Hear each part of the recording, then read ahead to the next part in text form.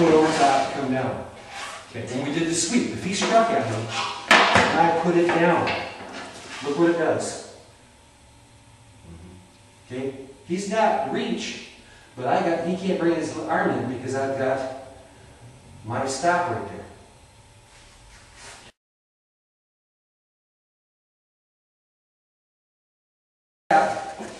I sweep it down, okay? He comes in, I still got the shield right there. Because I didn't take it past me. The shield does not go past your sides. Okay. Where the bouncers come along?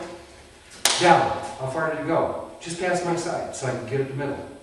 You don't take big circles.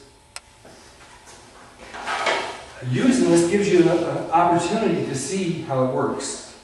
Okay, if I want to go for his ankle, okay, I come down here. There's his Achilles tendon. It's gone. Is he going to chase it? No. Nope.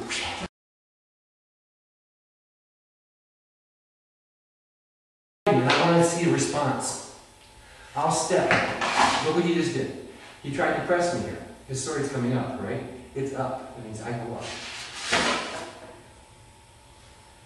He fed me what he wanted to do, and I could see it before I got there. Why? Because I was touching his shield.